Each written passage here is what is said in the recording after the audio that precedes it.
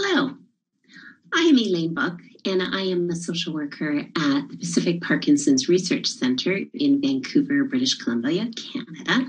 And I am very happy to welcome you all today and thank you for joining us for the launch of the second Care Partner virtual series. It's a 4-part series addressing some important issues for Parkinson's care partners. And I certainly do appreciate that carving out time to attend this kind of offering is not always easy. And certainly if you have missed any of the previous parts of this series, know that they are recorded and have been archived on our the WPC website. Before I go on, I just wanted to acknowledge kind of what uncertain times and stressful times we have and continue to live in. I know that this can be particularly difficult for care partners who have found or are still finding themselves isolated or unable to access their normal support networks. And so through this series, we are really hoping to provide you with some useful information that will not only help you, but also remind you that you are not alone in this journey. Our last series was really well received. But we did hear from some of you that some of the information or the way in which the information was provided was a little bit too positive when covering some of those more difficult or tough issues. And we really never want to sugarcoat the challenges. And so with this new series, we've really asked our speakers to find a balance and how to address challenges in a positive way, but also recognize that things are not always easy or they are not always positive. So we're going to look a little bit more deeply at resilience and how you can best support yourself and be supported. So we really do thank you for that frank feedback that we've received during our last series and hope that you will find some value in the series going forward this year. I also want to remind our listeners that you all come to today's talk from different places, geographically, but also emotionally, and with different experiences. And so we have care partners on the panel, one who's at an earlier stage in the experience and someone who is at another stage at the experience. And hopefully we will be able to offer those two perspectives on the care partnering experience. Now, some of the panelists may cover information that you already know, but also know that some people might be hearing this for the first time.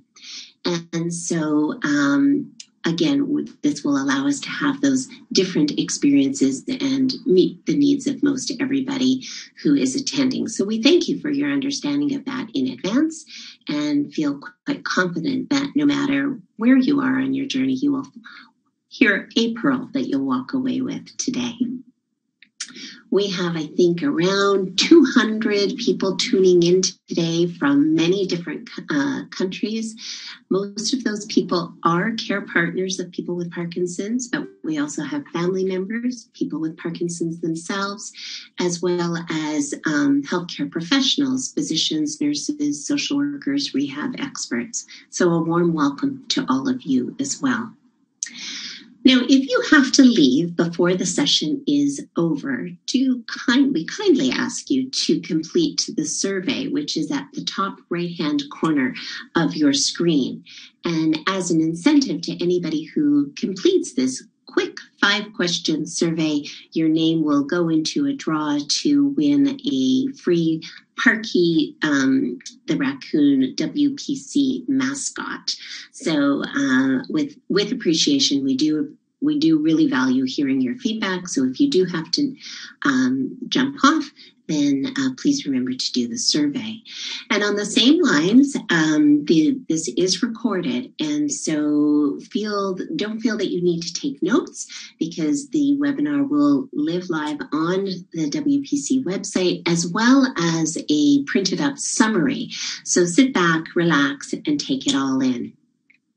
Before we get started, I just want to acknowledge the two sponsors that have made the 2021 series possible, and that is Supernus Pharmaceuticals, which has already committed to being a platinum sponsor for the WPC 2023 in Barcelona, and Kiowa Kirin as well.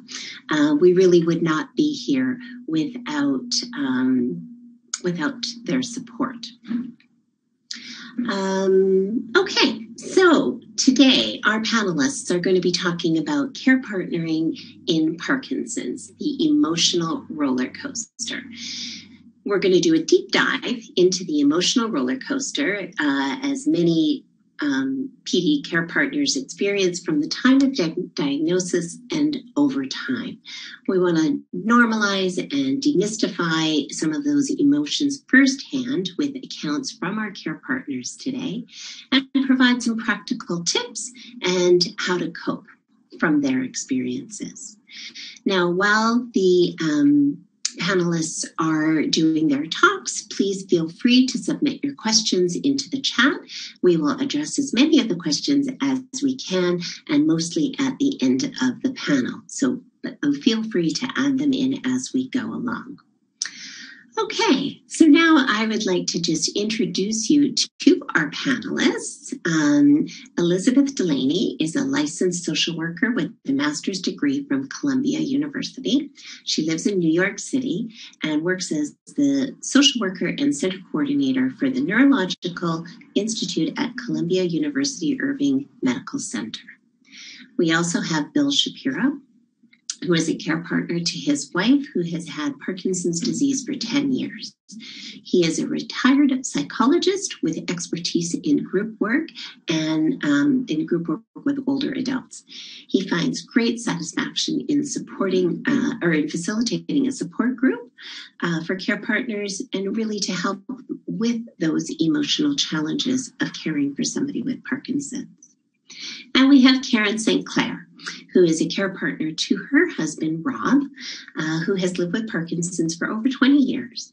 She is an active Parkinson's advocate at the state and national levels and facilitates 2 Parkinson's support groups in Santa Fe, New Mexico. So let's start with Elizabeth. And I really loved the title of the talk that she sent to us, Riding the Emotional Roller Coaster Throughout the PD journey. It's all normal. Over to you, Elizabeth. Great. Thank you so much, Elaine. And thank you everyone for joining and taking the time to come learn a little bit more. And like Elaine said, if some of these things you already heard, we hope that you walk away with a few nuggets of information that can make your journey a little bit easier. As Elaine said, we are here to discuss the emotional roller coaster that is the Parkinson's journey.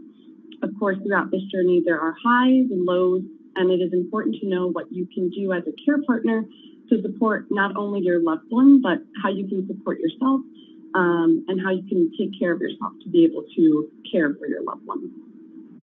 And so when we're thinking of highs and lows, I think at both points of this roller coaster, you might experience some emotional reactions or responses, particularly to the dips in the roller coaster. And these dips can occur, I think, throughout the PD journey. So you might experience significant emotional reactions or responses at the beginning when the diagnosis is first given to your loved one. It might occur, during a shift in status of the condition or a change in the condition. That could certainly spark an emotional response or reaction. And whatever your response is, it's important to note that the emotional response that you experience as a care partner can and likely will differ from that of your loved one or the person with Parkinson's. And that is okay. Your emotions are valid, just as those emotions that your loved one are. And it's important that we kind of provide you tools, tips, and tricks of the trade to navigate these differences. But the first step is to acknowledge that your response, although it might differ from your loved one or your partners, is normal. And to give words to the emotions and feelings that you're experiencing, and to be able to share your emotions in a confident way, and to seek support if you need it.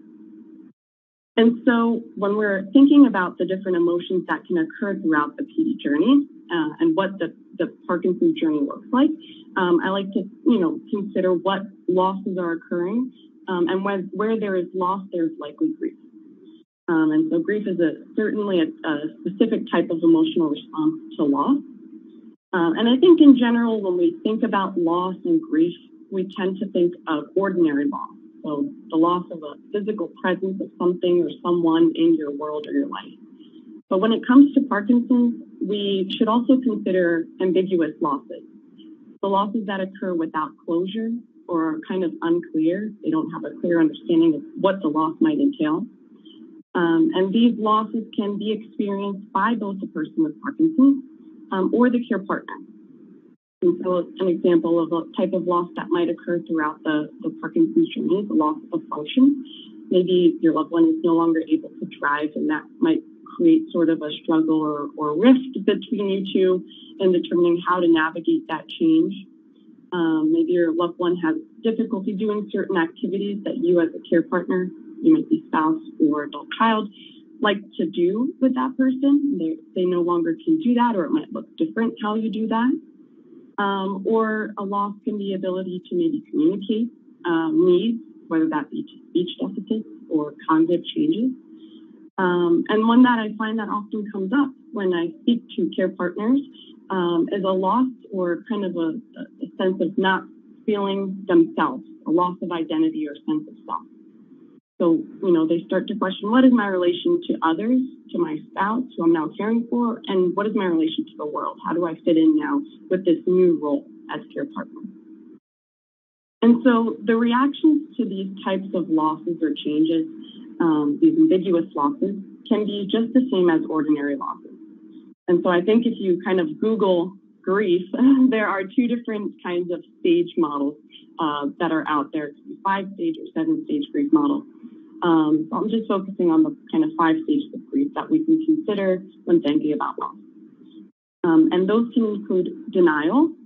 I think we tend to see that maybe towards the beginning, especially in the journey when a diagnosis is received.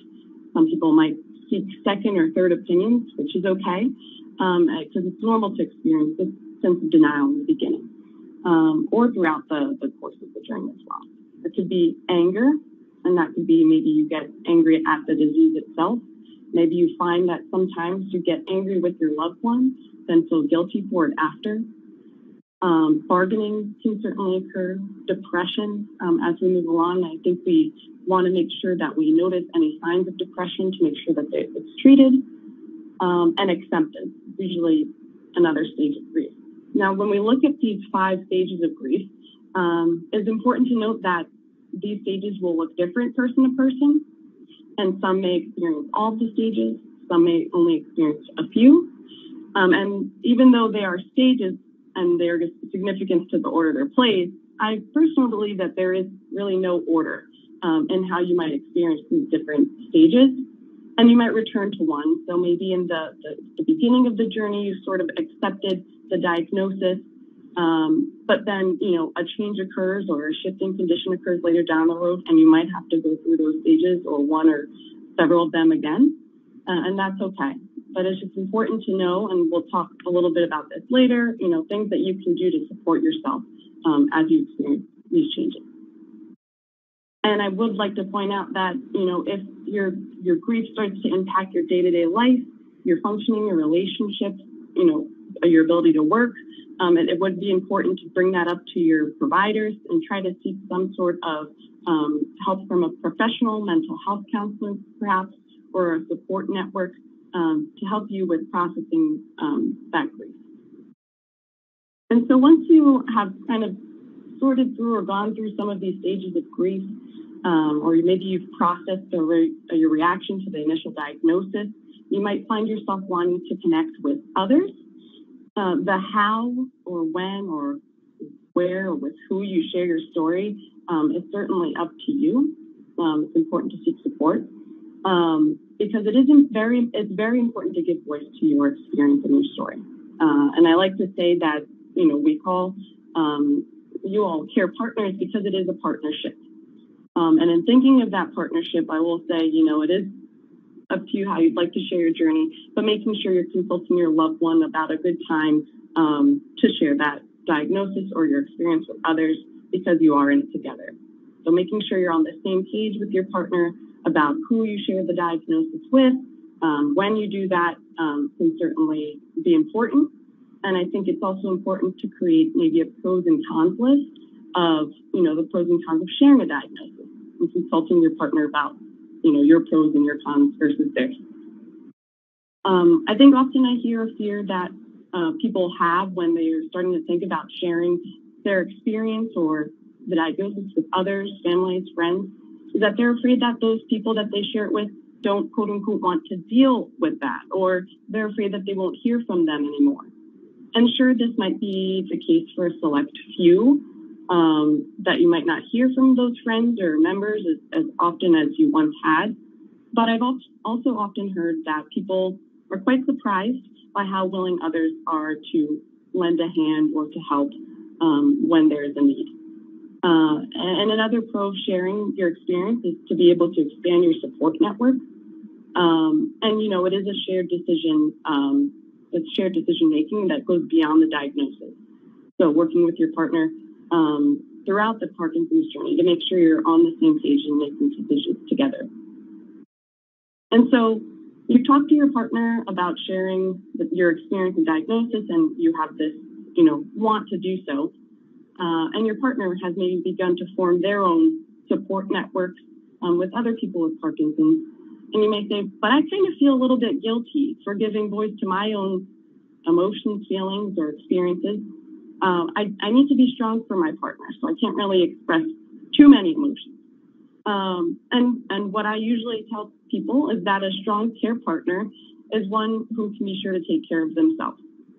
So being able to, vocalize your feelings, your emotions, and your own struggles will in turn enable you to become a stronger care partner. And so allow yourself the space and time to process your own feelings, whether that be in a support group, one-on-one, with a trusted friend or family member. And try to not be too careful. We kind of mentioned not wanting to sugarcoat things. Try not to be too careful around one another, whether that be your family members or the person with Parkinson's, because you'd like to have, an open line of communication. You want to feel comfortable with one another and being able to express your concerns.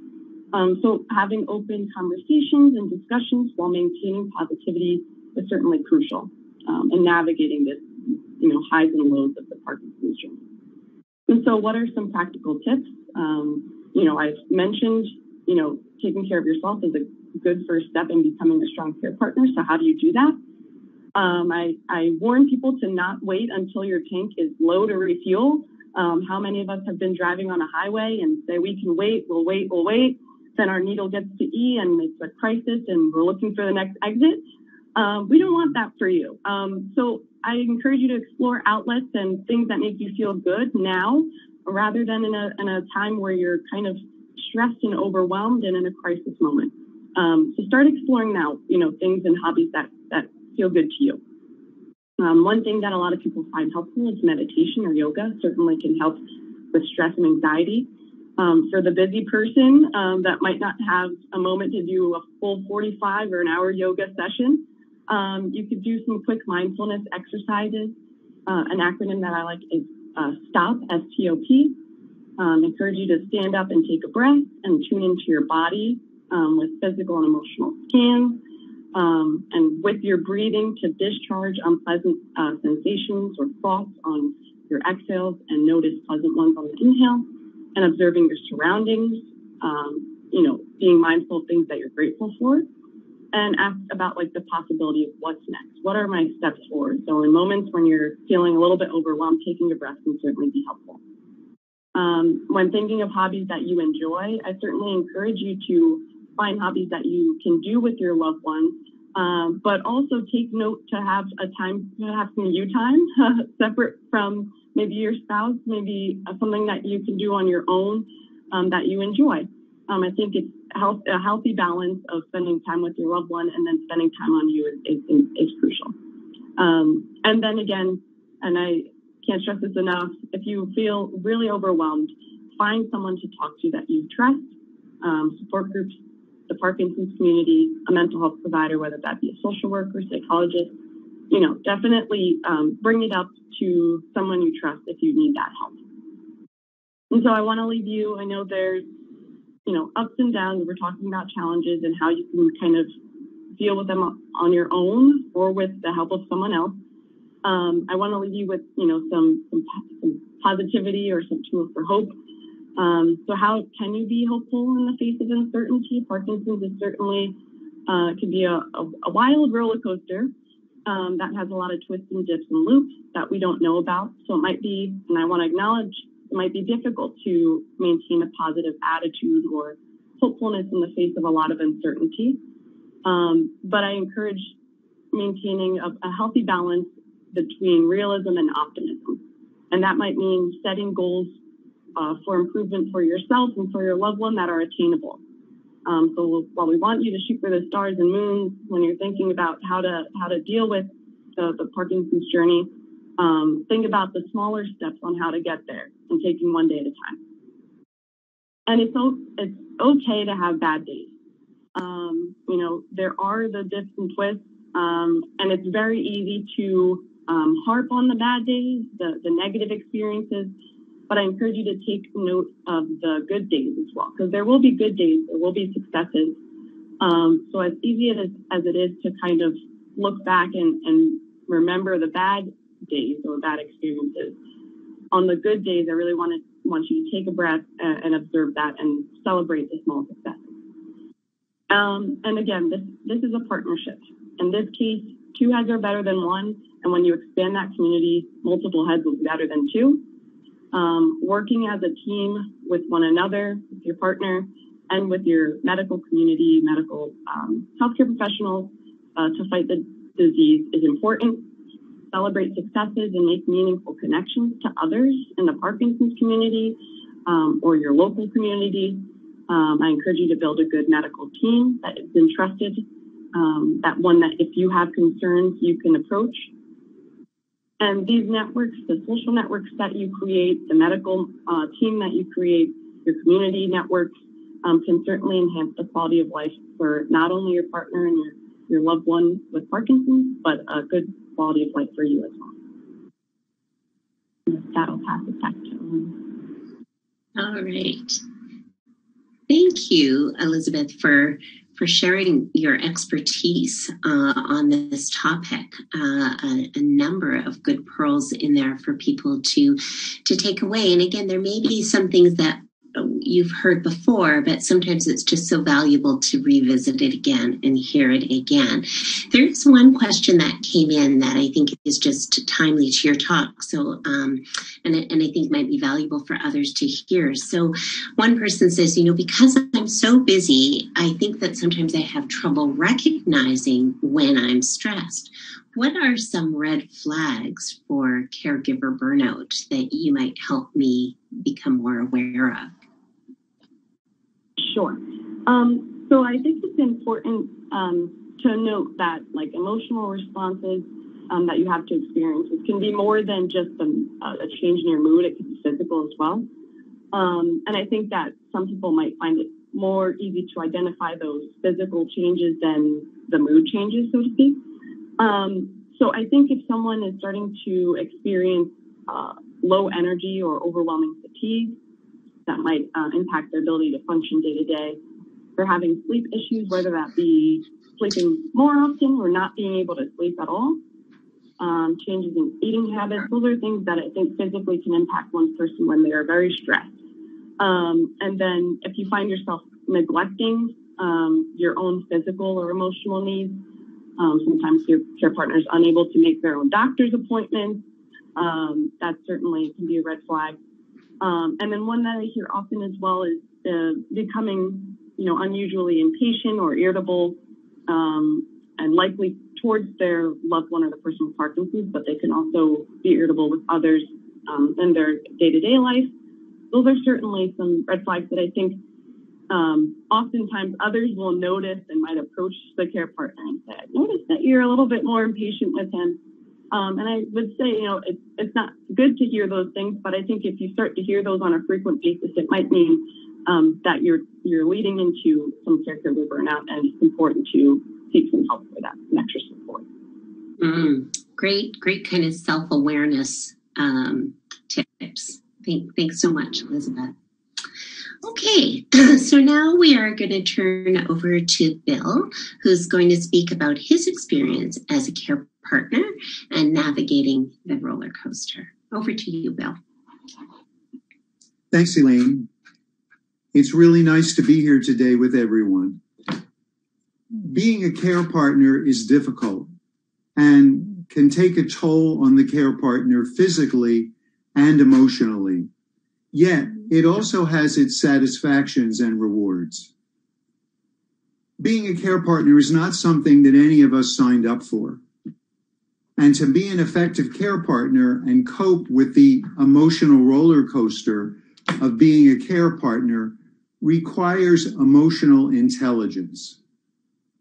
Emotional intelligence is the capacity to be aware of, control, and express one's emotions and handle interpersonal relationships judiciously and empathically. This is what I strive for. Even though I'm a retired psychologist with training and expertise in this area, I find that there are times I don't handle my emotional reactions as well as I would like. I think back to my initial response when my wife was diagnosed with Parkinson's. I had catastrophic concerns. I was angry, disheartened, and sad. I was envious of friends and others who didn't have a spouse with a debilitating condition. I felt cheated in regards to the retirement that I had hoped for. Then a relief developed, because over a number of years, my wife was functioning well. We were pretty much able to do whatever we wanted to do. We traveled, we became involved in the PD community, we made great friends we would never have met if my wife had not had Parkinson's. And my wife retired so that she could take care of herself better. As you know, that taking care of PD is really a full-time job. This led me to pick up things around the house that she had formerly done so that she could take care of herself better.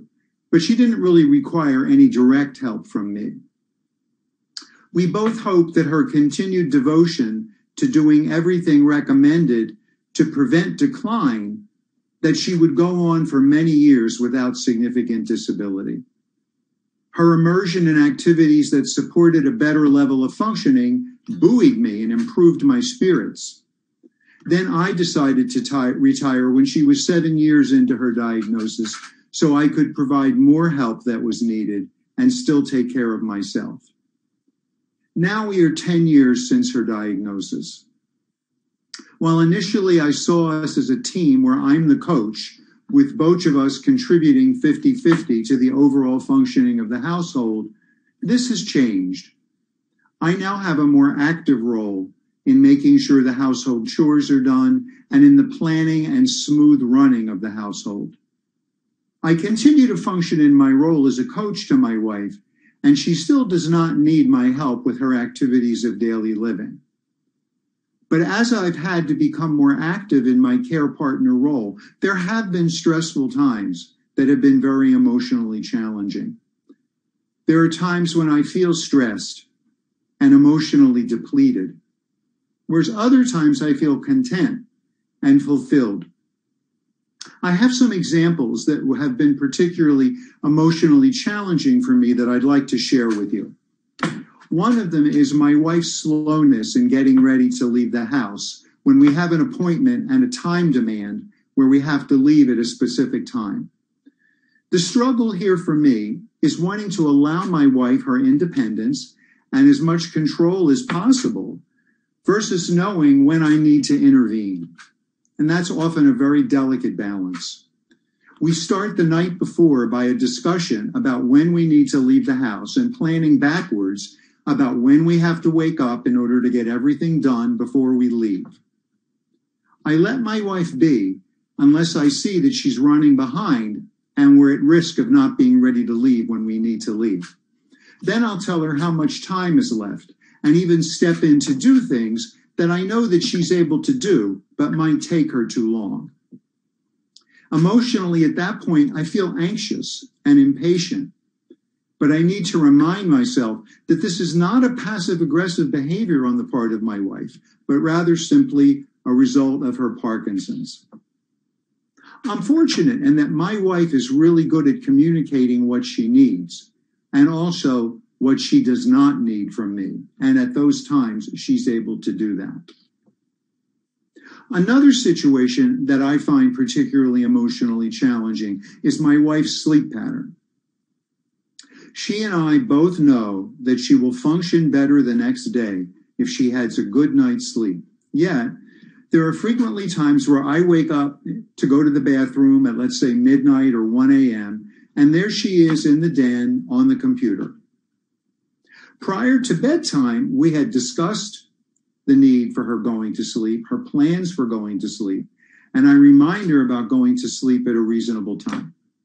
So when I wake up and I find her there in the den, although I may be angry, I need to stay calm when discussing this, because that's really the way I can be most effective.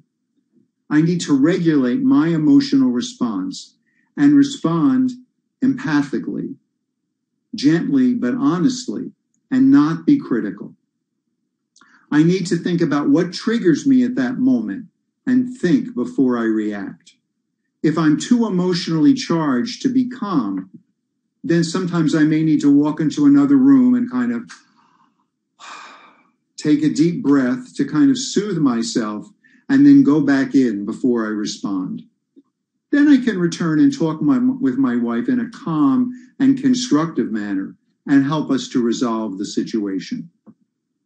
So what are my overall strategies for dealing with the challenges of this emotional roller coaster of being a care partner?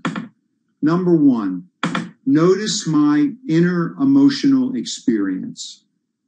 Acknowledge that I frequently have mixed emotions that are triggered with anxiety, sadness, and loss.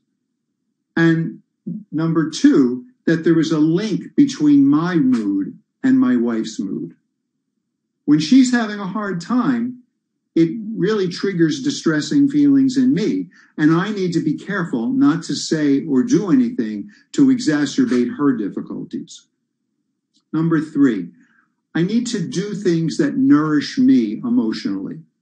For me, it's reading, taking walks.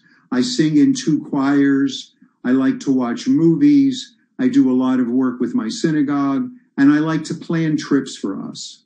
This has been especially good during COVID, to plan the trips for what's going to happen afterwards. This helps me to fight against fears of losing myself in the caregiving role, with all of my needs being ignored. Number 4, having a sense of humor. Sometimes I need to find a way to help us both laugh at what might be a difficult situation. Number 5, I try to stay in the present versus focusing too much of my time on the future and about what that might bring. I need to remain grateful for what we currently have versus allowing myself to get too overwhelmed with anxiety about what lies ahead. It helps in knowing that I'm providing structure and encouragement to my wife to continue to be motivated to do what she needs to do to slow the decline in her functioning. Next, I really think it's very important to maintain a balance in having an approach to dealing with my emotions as a care partner.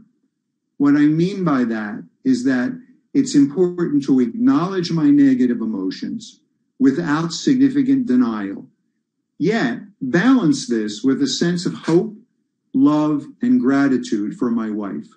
We've lost a lot, but we still have a lot that brings us joy. I also lead a care partner group, which brings me a great deal of satisfaction. And I'm a participant in a men's care partner group, which I find very helpful. I think it's important to have a community who understands what we're going through because they're experiencing it just like we are. It's also important to meet with people who are further along in the journey because I think this gives you a sense of what might lie ahead. I also try to take care of my own health, because if I don't take care of myself, I can't be an effective care partner to my wife. I see my physicians, I exercise, and I watch my diet. Self-compassion. I realize I'm not perfect. I'm not able to do it all. I'll need to ask for help at some point. And I also find comfort and satisfaction in the routine tasks of being a care partner. I find that I enjoy the cooking and the laundry and accepting and adjusting to my position as a helpmate to my wife. I feel effective in that role, even though it can be difficult at times.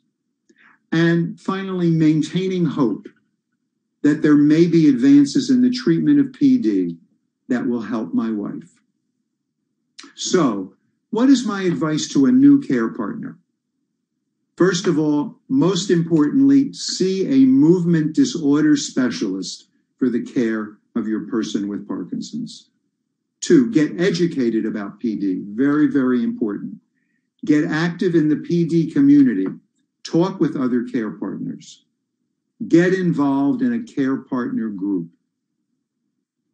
Continue with aspects of your life which give you satisfaction and pleasure. Plan to travel while it's still comfortable for the person with Parkinson's. Try to simplify your life as much as possible so you can focus on what is important. For us, that involves selling our house and moving to a one-floor apartment, for example. Think about the future and what plans you may need to make, but don't get stuck there. Enjoy what you have in the present.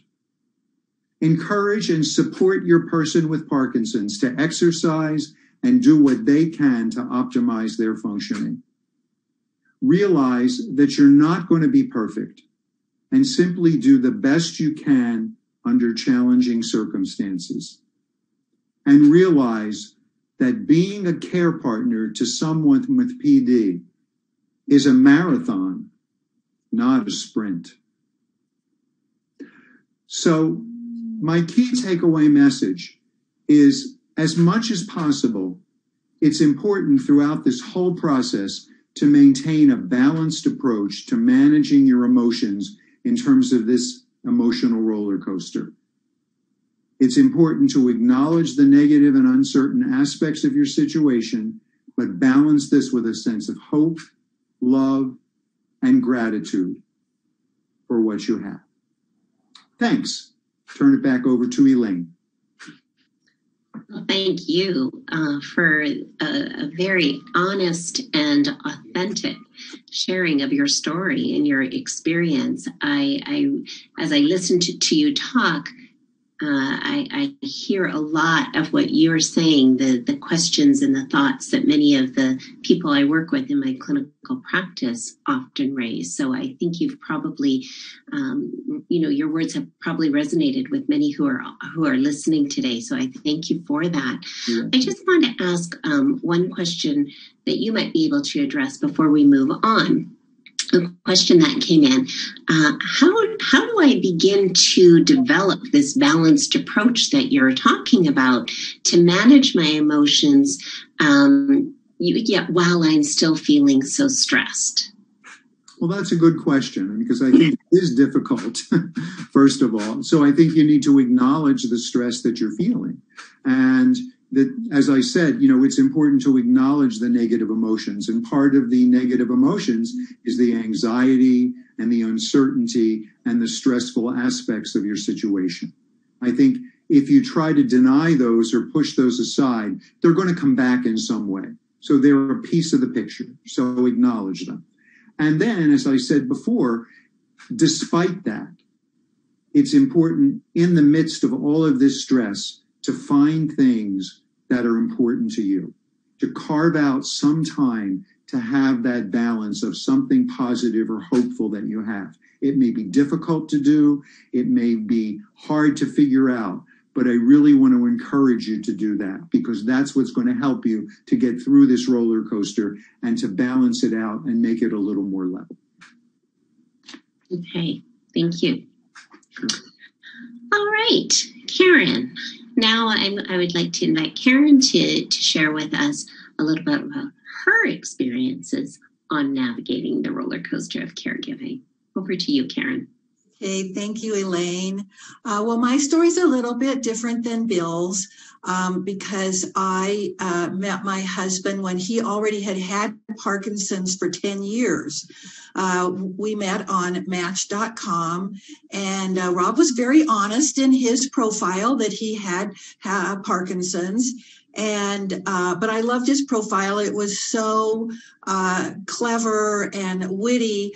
And after several weeks of emails and telephone calls, we decided to meet. And after a 5-hour lunch, I think we decided that we had something going here. So 10 years later, we're still here together. And I wouldn't change a thing. I didn't know a thing about Parkinson's when I met Rob, and he actually gave me a book called Parkinson's for Dummies. Yes, there is a book like that. And so I started reading it, and to be honest, it was really so depressing that I just kind of put it aside, and I thought, okay, well, I'm just going to take this one day at a time. And that has pretty much been my approach to dealing with Parkinson's with Rob ever since, for the last 10 years. From the very beginning, he invited me to his doctor's appointments and invited me to ask any questions that I had of the doctors.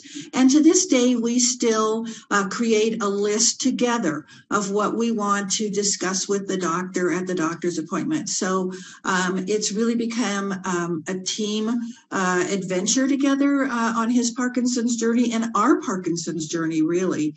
And I've appreciated that he, from the very beginning, included me in all of this. Rob is a singer and songwriter, and that's kind of been his hobby for many years while he was an English teacher.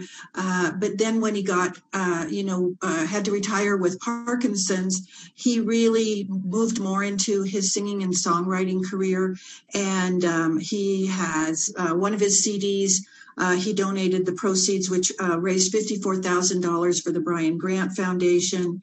And both of us have been very active as advocates for Parkinson's disease, with working here with the New Mexico University of New Mexico and creating a movement disorder center here on their health sciences campus. And I think that's something that really, again, got us together working as a team, was getting involved in that advocacy. When we moved here to Santa Fe from Portland, Oregon, what we discovered was there were no Parkinson's groups here. And so I thought, well, okay, we need to get a community going here. And Rob and I started a Parkinson's support group here back in 2014. And we now have about 300 people on our email list. And one of the things that we've missed with COVID is that ability to be together because we have that community, and that community has provided so much support and love to us. And as Bill pointed out, we've had some of the best friendships from being involved in our Parkinson's community. And working with our Parkinson's community, Rob and I decided from the very beginning that we were going to be very open and honest about our Parkinson's journey with our PD community and our support group. We've been realistic. We don't try to put rose-colored glasses on this situation. And we've talked about really tough issues, from his depression and apathy to his loss of mobility over the years. And I think this has encouraged other people in the support group to also be really open and honest about this journey. And I think that openness and honesty has allowed us to develop really deep feelings with our community, because we have gone to this process of being vulnerable with each other about our journey with Parkinson's. Let's see, I've been asked to speak about the stages of grief, and I'm not an actual believer in actual stages, like 1, 2, 3, 4. It's more, I think, as Elizabeth pointed out, that these are feelings that we have through this process, and they come and go, just like Elizabeth said. You may have, one stage or feeling at one time, and then that disappears, but then you might revisit it as something else happens in the Parkinson's journey with your partner.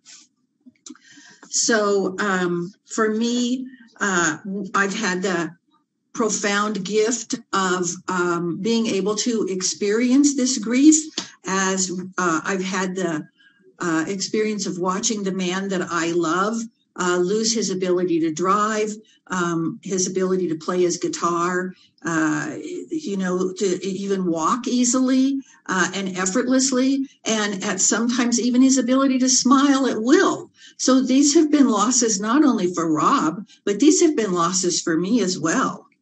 And I've also experienced the frustration and anger when he doesn't exercise, when he doesn't stay hydrated.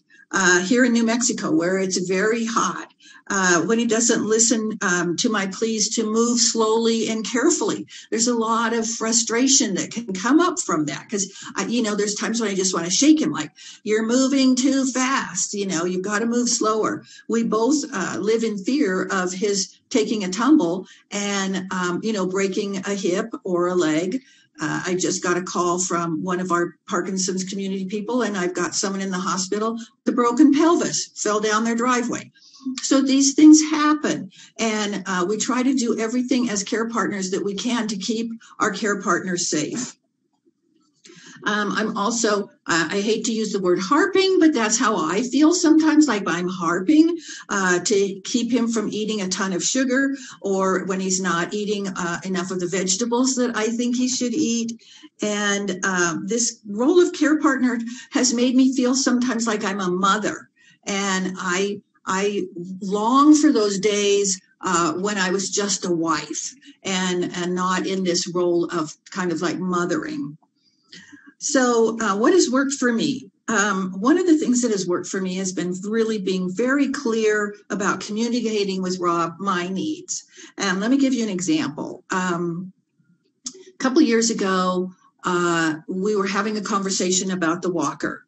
And my feeling was that he was having way too many falls on our saltillo tile floor, and that I was fearful that he would break a hip or a leg or an arm or anything.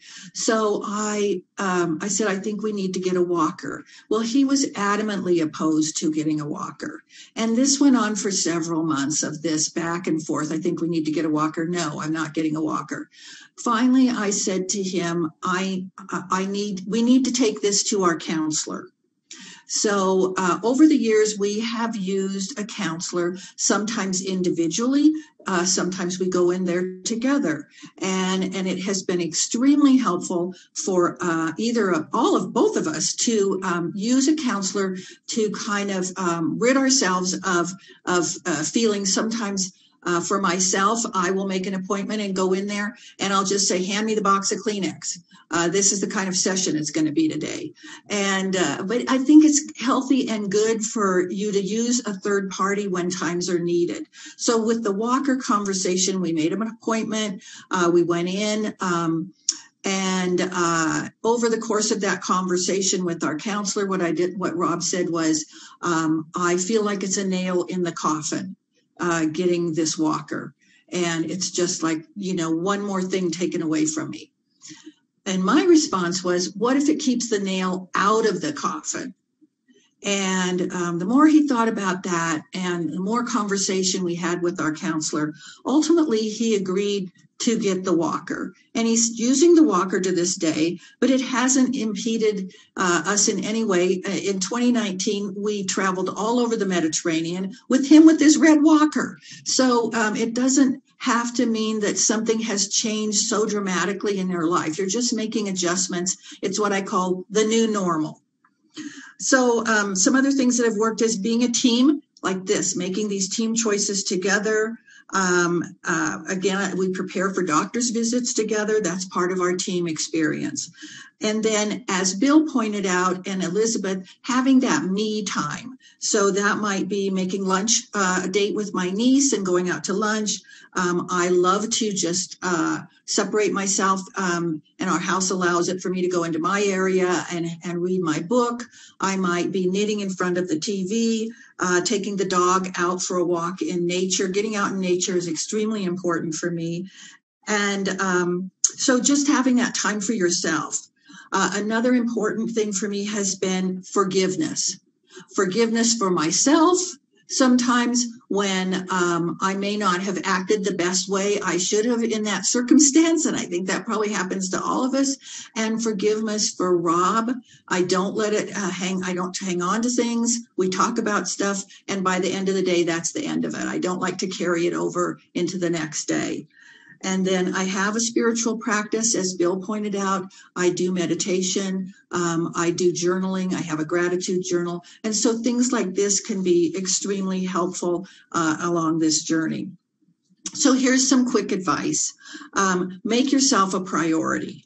You have to make yourself a priority in this relationship. And I know that sounds strange, but if you're not taking care of yourself, you can't take care of anyone else. It goes back to the old saying of, when you're on the airplane and they say, put your mask on first before you assist someone else. That's what this is taking care of yourself, putting your mask on first. Get outside help when needed. Don't wait until you're a complete frazzled mess. Get it when you need it. Get out in nature, even if it's just to go out and go for a walk, look around, enjoy it. Get into a care partner support group. Like Bill said, having that people that are going through the same experience as you is crucially important. And of course, humor, finding humor in every situation. So how do I hang on to hope? My advocacy projects, facilitating my support group, my spiritual practice, and then really going to the point that there's only today and living today the best possible way that I can. We're on this roller coaster, and I can tell you, I honestly hate roller coasters, but you've got to make the best of this as best as you can. You're not alone. I'm not alone. We've got our PD community, and we're here to support each other. Back to you, Elaine. Thank you, Karen. Your story is certainly one, it's a very inspiring one to hear how you have addressed some of the challenges and some of the ups and downs of that roller coaster, very pragmatically and honestly. So thank you for sharing that. So one question that came in while you were talking, just to you, Karen, and then we'll open it up to the other questions in the panel. But to you, I'm just wondering, is there one thing that every care partner should do for themselves when on an emotional roller coaster like this? Is there one thing that you would say? You've shared so much, but...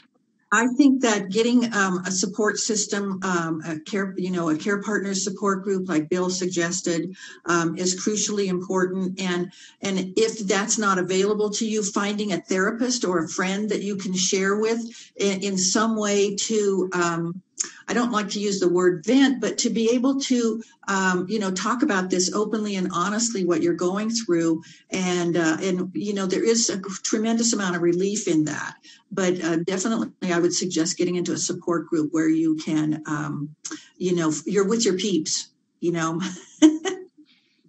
reminds me of something that I heard of what something that a care partner did. She referred to it about creating a psychological family.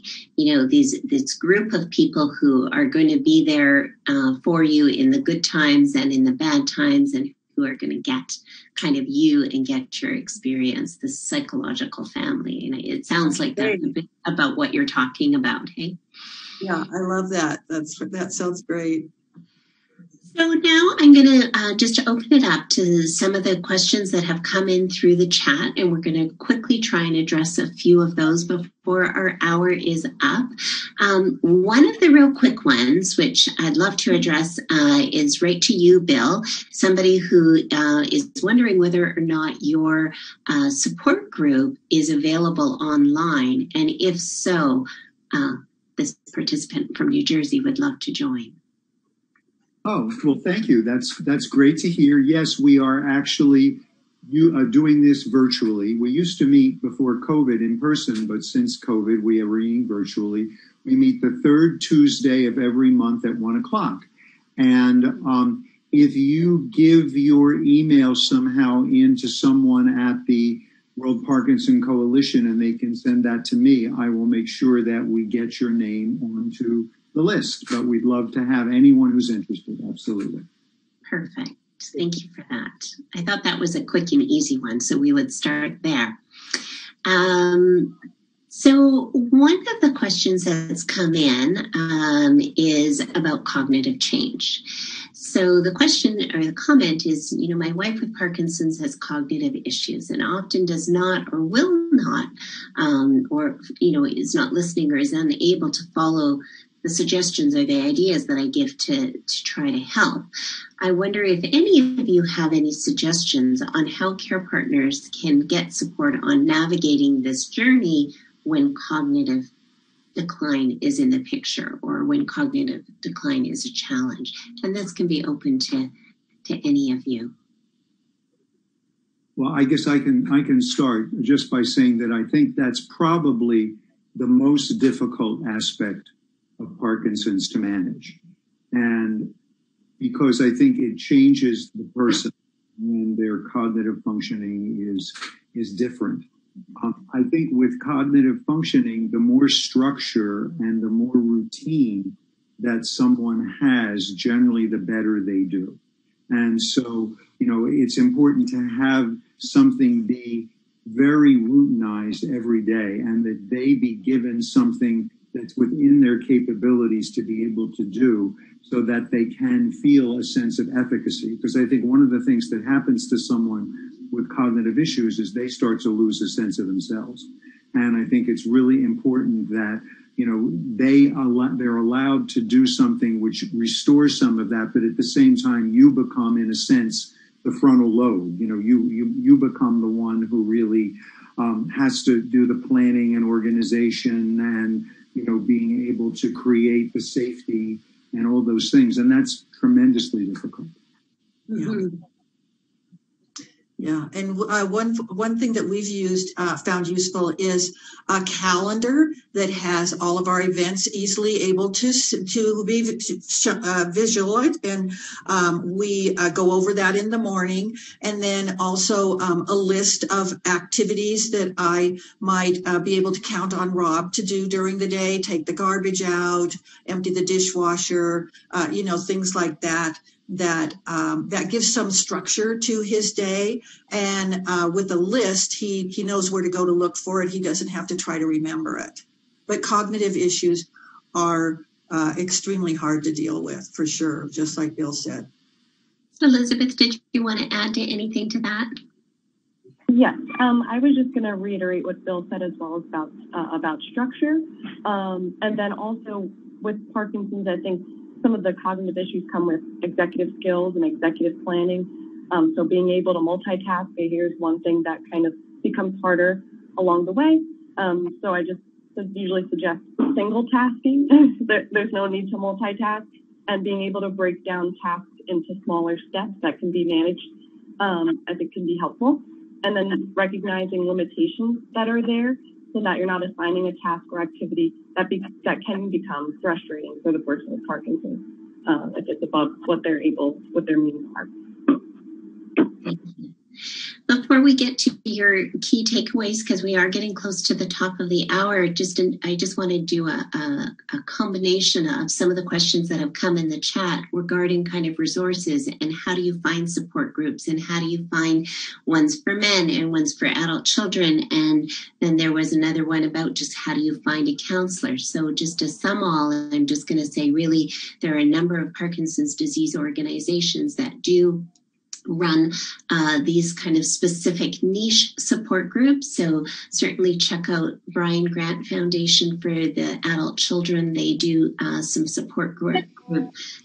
Also the Parkinson's and Movement Diseases Alliance also does, Parkinson's Foundation. So it might require a little bit of homework, but you can certainly look to those resources. And also the Parkinson's Foundation Helpline, if you are looking for a counselor, they are a great shopping spot, a resource of all sorts of information that might be able to give you an area-specific set of resources for finding a counselor. And so now we're going to switch over to the key takeaway points. And so Elizabeth, we'll start with you for sharing your key takeaway and move over to Bill and Karen. Sure. So I think my key takeaway kind of reiterates a lot of what Karen and Bill had said as well. And I just wanted to recognize that it's normalizing and being okay with your emotional responses to challenges or successes that you encounter throughout the Parkinson's journey, and being kind to yourself on days that are a little bit harder, and reminding yourself that it is okay to seek additional support for yourself if you do in fact need it. All right, thank you. Bill.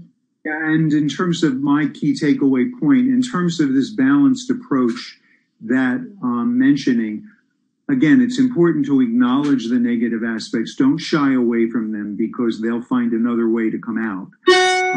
But at the same time, I think, even though you may be feeling overwhelmed and stressed, think a little bit about what you still might have, because I think sometimes you can lose that in the midst of all of the daily caretaking and issues that come up. Because I think if you can focus a little bit on that, it can help to fill you up emotionally and to help you to balance out some of the negative aspects. And Karen? My key takeaway is to plan for the future and then quit worrying about it. So get all your ducks in a row, get your wills done, get your health powers of attorneys done, get all those kinds of things taken care of, talk to your financial planners, and then quit worrying about it. And then really start living in the present moment, because each day is going to bring its own challenges and its own gifts. And that's just part of the journey. Enjoy it as much as you can. This weekend I saw a woman wearing a T-shirt and it said, "Life is a grand portage." And the word portage really means this idea of carrying, it's carrying a canoe or carrying cargo over land, often around an obstacle like a river or between two bodies of water. And when I saw her wearing this T-shirt, it really actually made me think about the care partner experience, because it is in some way really navigating obstacles to get from one place to another place. So I really do sincerely thank our panelists for your time and your expertise and your perspective today. And I also want to thank all of you who have joined us, who've carved time to join us today. So on this page, you can see that there is the survey button. Please do let us know your thoughts about the panel topic and about the learning platform, and also, any feedback, because this truly is how we continue to tweak this offering so that we meet people's needs. And remember, anybody who completes the survey does get their name entered in for the draw for the Parky the raccoon, the mascot. We'd just again like to thank our sponsors for making this 2021 series possible, Supernus and Kiran. And last but not least, really remember to mark your calendars for the next webinar, which is Tuesday, September 28th. Again, same time at 3 p.m. Eastern Time. And it's all about communicating and staying connected when Parkinson's is in the relationship. Thank you so much, and enjoy your day.